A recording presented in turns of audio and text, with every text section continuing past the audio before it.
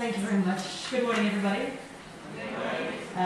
Thank you for staying with all of us to the end. It's always difficult for me to be the last one before the coffee break, and I know everybody's starting to think, oh, I'm going to have a latte.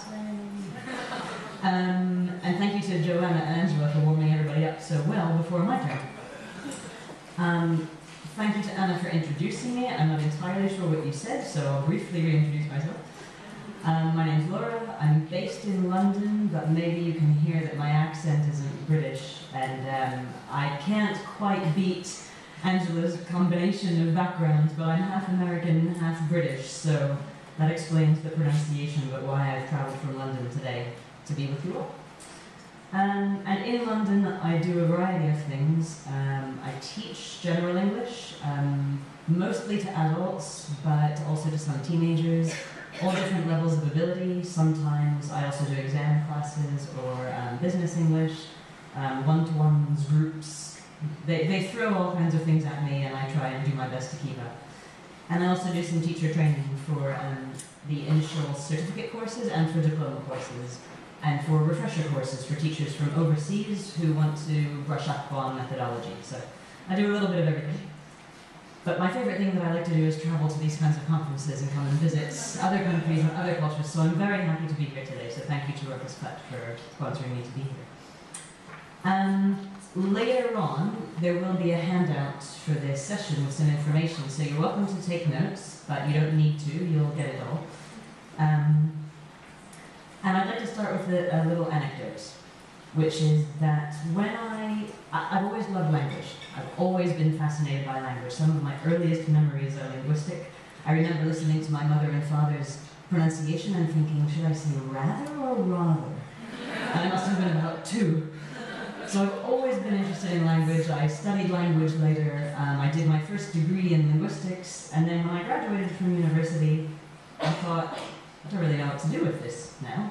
I'm not sure. Linguistics is kind of a bit big and woolly. And the only thing I knew was I wanted to live in London.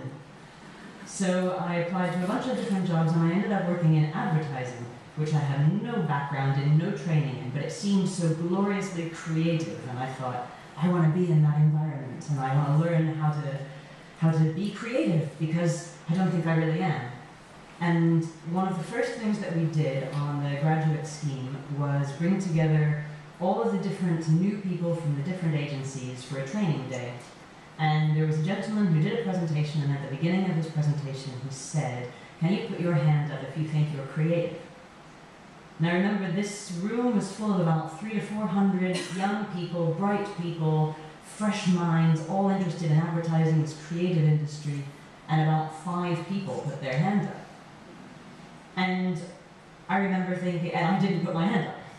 I thought, I'm not an artist, I don't design. I work in an office, that's my side of advertising. I want to know how to do the creative stuff that all these people do. And they're actually called creatives. They use it as a noun in advertising. The people who do the artwork and the copywriting are the creatives, and nobody else earns that title. And 2 things have happened between that day and now, amongst many other various experiences which are less clearly identifiable, but they made me realize that actually I am creative. And one of those things was somebody in advertising recommended that I read a book, which I will mention later, which got me thinking about spotting opportunity, because I think a lot of creativity is about opportunity, and the subtitle of this book is How to Recognize Hidden Opportunities. And the other thing that happened was I quit advertising.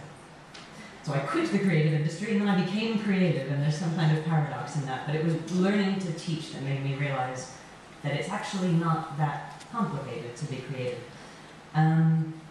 So what I'm going to talk to you about in this presentation is I think there are really 3 main ways, very, very simple, familiar, easy ways to realize that you are creative. So you don't need to become creative, you already are, and so are your students, but you just need to realize it, and it's, I don't think, really a very mystical, magical, dark and scary thing. I think actually it's really quite simple.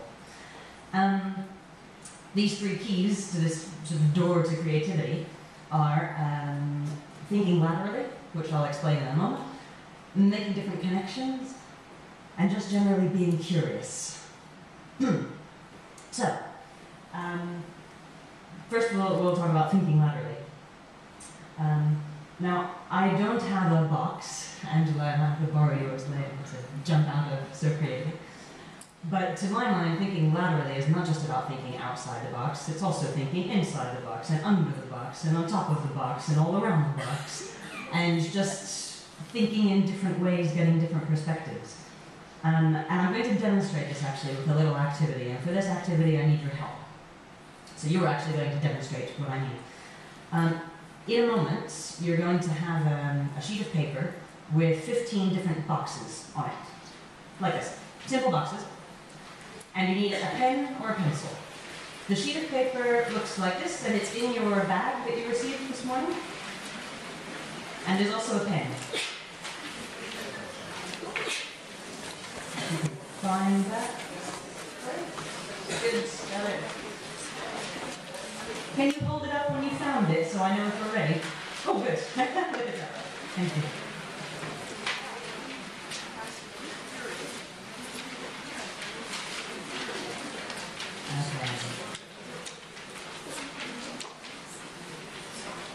Everybody got it? Thank you. Okay, so listen carefully because the instructions are quite specific. What you need to do with your pen or pencil is look at each simple plain box and add something to it to transform it into something else. So for example, you might add a few basic lines and turn your box into a parcel.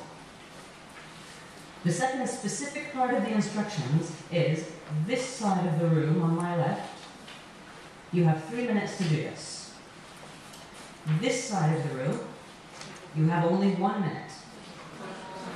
On your marks, get set, go. And stop. Everybody, please. Including you. Can you just count how many different boxes you filled up? Okay, how many over here? 6, 7, can you hold it up? 3, 5, 8? 5, 2, 6, 7. Okay, and on this side? 6, 6, 4, 3, 3, 3, 15? I don't believe you. Okay, so, I'm good at rushing you through this a little bit, but this is an activity that came from this book that I was given that made me realize that I was creative, but maybe I was limiting myself. Because this actually is kind of an old experiment that the writer of the book did, and he found that when people are given 3 minutes, or told that they have 3 minutes, they produce many more pictures than the people who believe that they only have 1 minute. But in fact, both groups are stopped after 1 minute. And I just think that this proves a very powerful point, which is that creativity and time pressure don't go together. And one of the things that I've noticed most when I'm observing teachers, and I'm fortunate to get to do a lot of observation in my job when I'm doing teacher training, is that I find some teachers very stressful to watch because they're rushing through everything. They have a lesson plan, they have aims, they're being assessed, and they have to get through this activity because they need to cover all of this in this time. And pressure stifles creativity, and I think that one of the single easiest things that you can do to encourage creativity is just allow time for it. And that can be the difference of a couple of minutes. It can also mean, and this is a kind of trick which I use against my students, so don't tell them, giving them false limits, like I did for you. If you say you have 3 minutes to do it, when they really only have 1, and then stop them after 1, usually they can produce more anyway because they feel a little bit more relaxed. Or if you want them to come up with 3 ideas, tell them you want 10, because in the effort to get 10, they will get 3. If you tell them you want 3, they'll get 1. So just relieving or falsifying some of the pressure on them, I think, is one of the easiest ways that you can open up the creative space. Just allowing time, changing the limits. Okay. And I found that my preoccupation with limits of what I can't do or what I don't have time for is one of the simplest things to remove. Okay. But one of the things which made me think I wasn't creative. We're going to do a different activity now, again, to demonstrate another principle.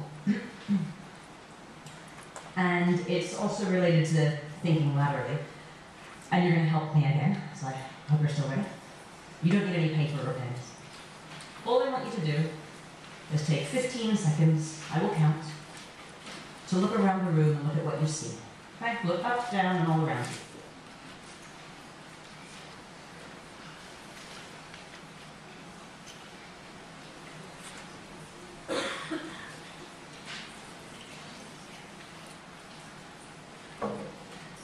Okay, thank you. Now if you can look up here and choose one of these colors.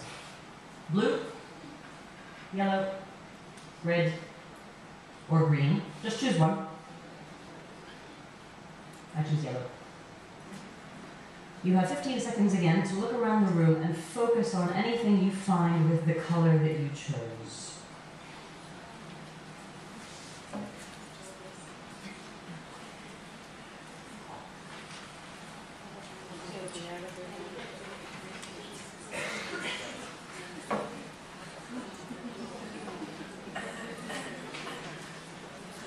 Okay, thank you. Now choose a different color. Last time I chose yellow, this time I choose red. You choose. Is that your color? Okay, and do it again. 15 seconds, look around and focus on anything you find with that color.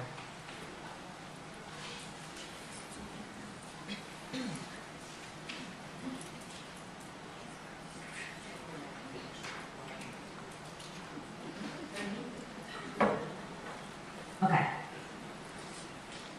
I'm willing to bet, not a large amount because I'm a teacher and not a millionaire, that you saw a lot more things in the room than you noticed the first time when you chose something to focus on.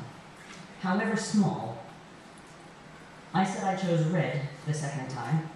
I hadn't noticed your hair. I didn't really pay attention to the color of your skirt, Angela, before. Okay.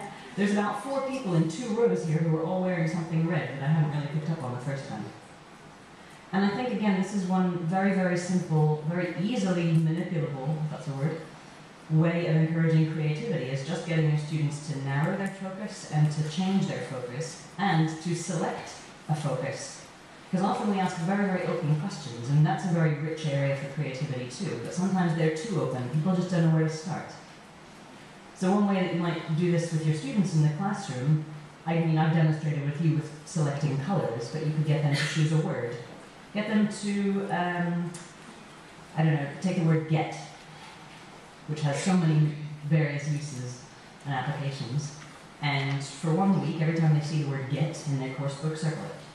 They don't necessarily have to think about it yet, but just keep their eyes open for it, because often they might fly past it when they're doing some other activity. And then at the end of the week, what have they noticed that they haven't noticed before? Do they see any patterns? Do they notice that it's used in one way more than others in this particular context? Or equally, I mean, I teach in London and English is everywhere, but English really is everywhere even outside London. If you can say to your students, spend the next few days and every time you see or hear something in English, write down. You heard earlier this idea of recording your ideas, keeping a record of your ideas, just keeping a record, and then at the end of the week they go, gosh, I heard English everywhere. My supermarket has an English name, there's an English word on my radio, that kid's t-shirt has an English logo, just getting them to notice something which they might overlook. So really, for me, thinking laterally, you can summarize with this, there's a nice quote. That originality, which I believe is very similar to creativity, is simply a fresh pair of eyes. It's just looking at something in a fresh way. And that's very hard when you see the same students every day, every week, every month, every year, and you get into activities that you like, you get into routines, and maybe those routines are fine, but sometimes you just need a fresh look. So I think if you take your time, don't rush things. If you take another look, look again, but look in a different way. And if you take breaks, this is crucial too. And probably the one thing that every busy teacher finds it hardest to do themselves is to make time for a break. I don't have time for a break, I need to do this now. Or I won't have time to do it later. And I think this applies to the classroom as well. This applies to learning. If I can get you to go back to your sheet of paper with the 15 boxes, and I'm going to give you 30 seconds to try and find 2 more ideas to fill in the boxes. Okay? Pick up that activity again. 2 more boxes, 30 seconds.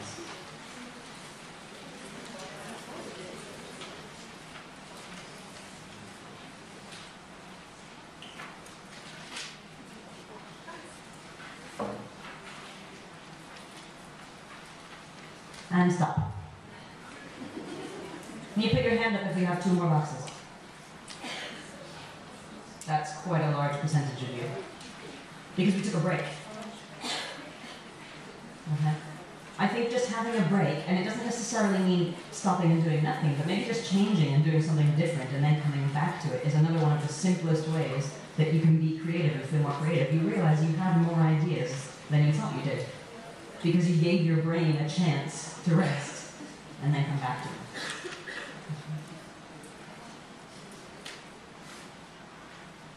So, you'll notice beneath all the boxes, there's the title of the book. Did You Spot the Gorilla, it's called. This is the book. I have it with me today if anybody wants to look at it later. It's nothing to do with education. It's not ELT related. I say that somebody gave this to me when I worked in advertising, because it's about spotting hidden opportunities, and their main idea was we need to make more money for our clients. But as a teacher, my main idea is we need to have more ideas. Okay. And I just found that little techniques like this, they're very, very simple, they're very easy to set up, but they just show you that you have more ideas than you think you do. You just need to give yourself time and space to come up with them. So that's thinking laterally. The other, the second of the 3 sort of keys, I think, is making connections. And now I have a quotation about this.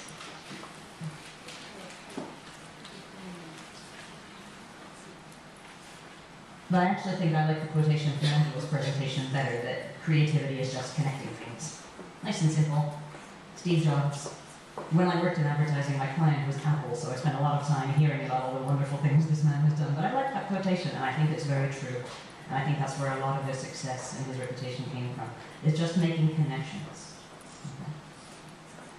So I think, essentially, the word creative doesn't necessarily mean that you need to create. It doesn't mean that you need to make something new. It means that you need to make new connections between existing things. So you take 2 things that you didn't used to relate to each other and you connect them, no matter how crazy it might seem at first. We're going to do an example of this, and I need 2 volunteers. Preferably someone sitting near the middle so I can reach you. I'm going to bring 2 sets of paper. In this set, there are types of activity, familiar types of activity. In this set, there are familiar language points, which we often work on in the classroom. Students of all ages, all levels. I'm going to ask somebody on this side to choose an activity for me and someone here to choose a language point.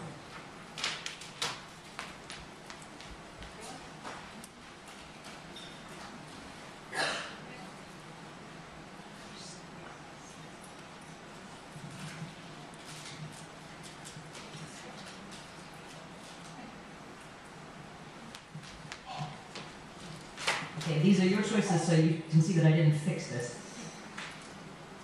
The idea is to connect verb patterns, gerunds and infinitives, so deny, doing, or want to do, and a spot the difference picture activity. Okay, so there's a language point and a type of activity that most of us have probably done in some shape or form at some point in our careers. What I want you to do is turn to someone sitting near you and think for a minute about how you might connect these 2 things in your classroom. So gerunds and infinitives, and spot the difference. And I'll give you 2 minutes. So I've just run around the room to collect a few ideas from you. A couple of people mentioned not using that picture, but just asking students to spot the difference between verbs which change meaning, such as stopped to smoke and stopped smoking. The one that's in all the textbooks. There were a couple of people with that idea. Another idea was to have the students identify differences between 2 pictures, like a traditional spot the difference, but maybe some of the things which were different would involve verbs which take certain patterns. Quite a few of the pairs had got distracted and started thinking of other ways to use pictures. That's completely fine, that's being creative. What I said earlier about stifling creativity, I think if you're expecting one specific answer to one question, and you don't get that answer and you reject it, that's such a missed opportunity of creativity.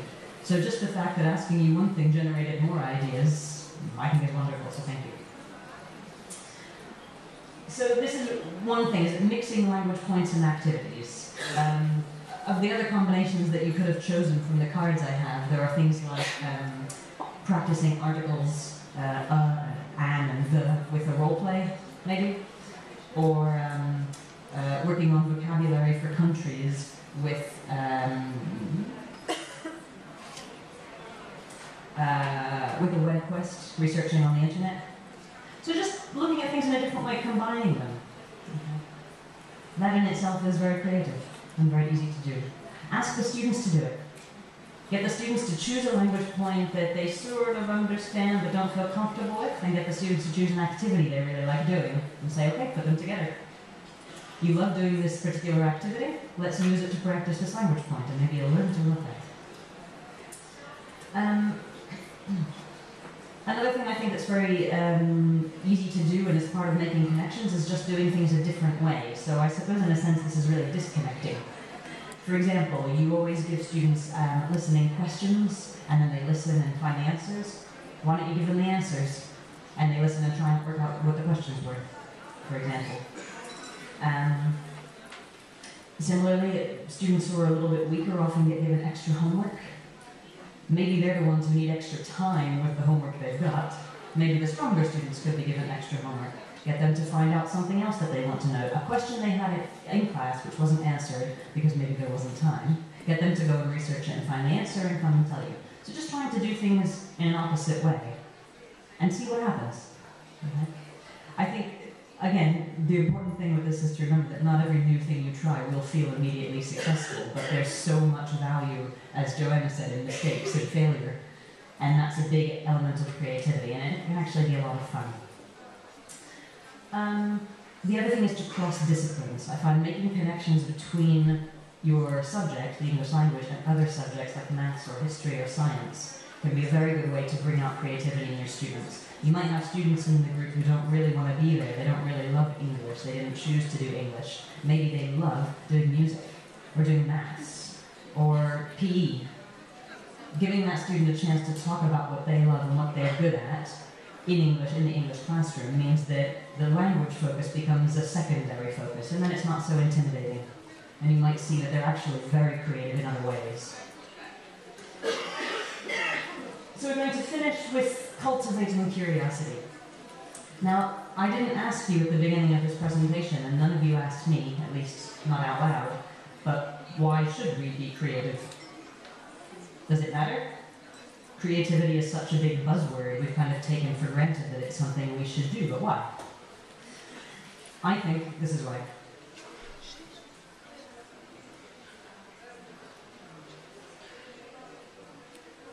So in other words, there are many, many, many amazing things in the world, and they're not going to go away. But if we stop asking about them, if we aren't curious about them, if we just accept that they exist and never try and connect them or think about them differently, that's what will make us feel bored. That's what will grind us to a halt.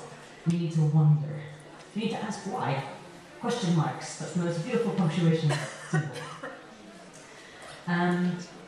I think in practice, this means asking the right questions. Not only what, but also how, why not.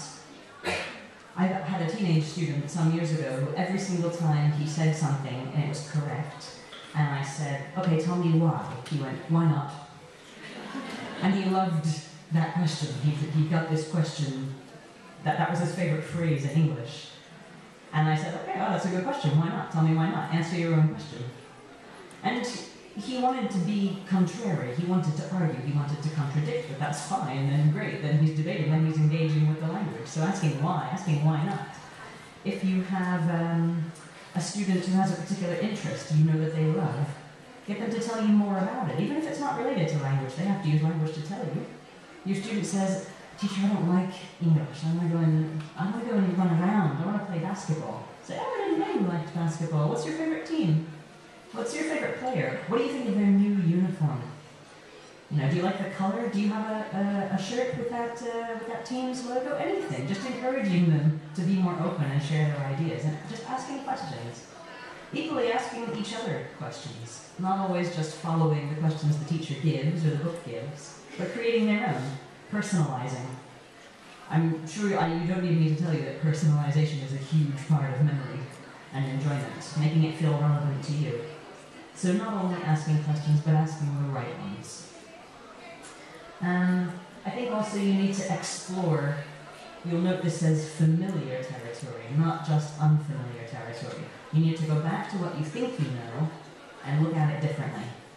That could mean when you're speaking to whole class, you don't stand at the front by the board. You go and you move at the back of the classroom and then say, hey everybody, I'm over here. Can you turn around and talk to me here? Just to get them to move, just to do something a little bit different to vary the pace.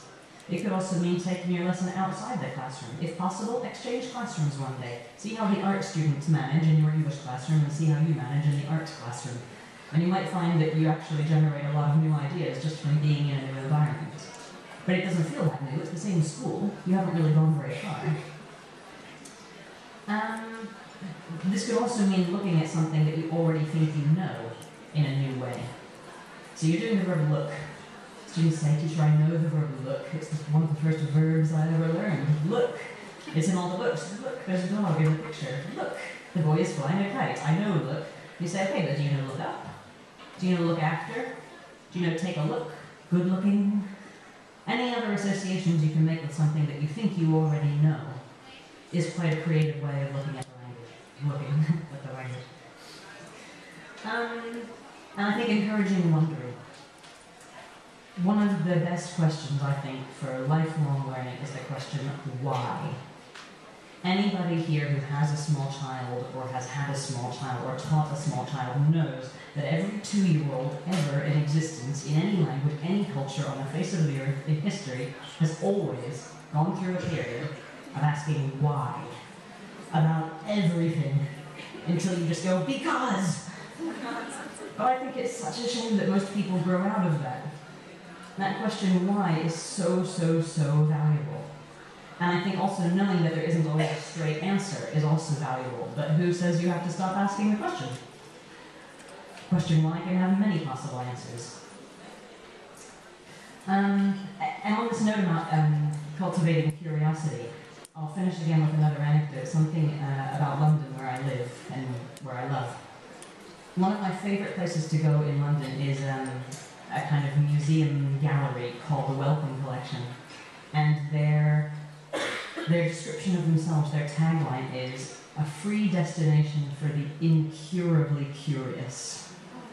And I love that. I love the way it sounds, I love the feel of the words when I say them, I love the meaning, and I love that feeling of being incurably curious. There's so much out there to know, how can you possibly get it all in your lifetime?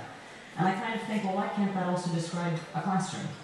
It's not always a free destination, depending on the classroom that you teach in, but why can't it be a destination for the incurably curious?